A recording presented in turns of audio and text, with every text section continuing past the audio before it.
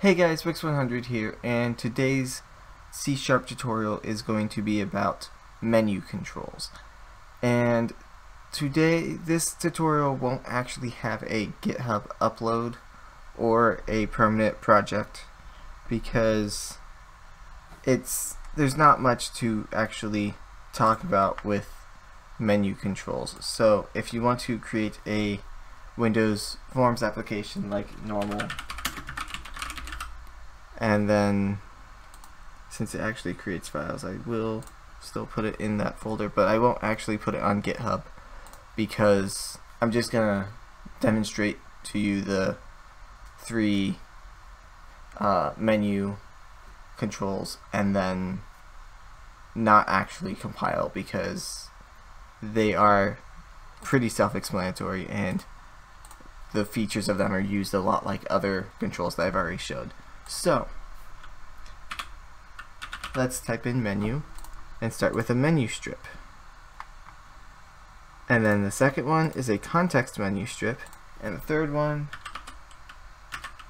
is a StatusStrip. Now the StatusStrip isn't technically a menu, but it falls under the same category. So as you can see, they popped up down here as well.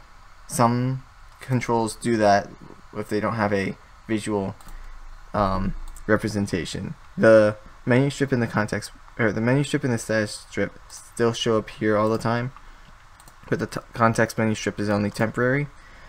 So the MenuStrip is what you see on a lot of things that they would say, like for example, file, edit, view, and help. Different programs have different things. It's what's up here: file, edit, view, project, build, debug, format, test, and that analyze, tools, extensions, windows, and help. And so to use it, you can type whatever you want here, and using these different options, these menu options, is just like using a button.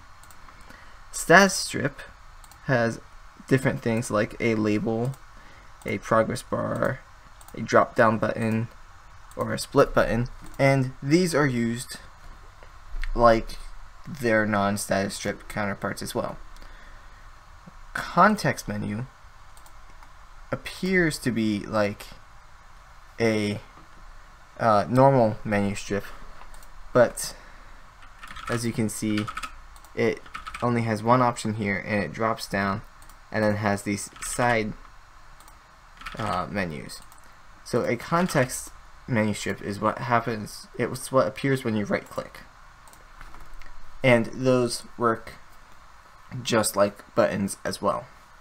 So because everything here is just like things I've already explained, just in a different format, there's no compiling involved because you guys already know the basics on how to use it by watching my basic controls video and my min-max controls video, which you can find on this channel. So, hope you guys enjoyed. Click all the links down in the description.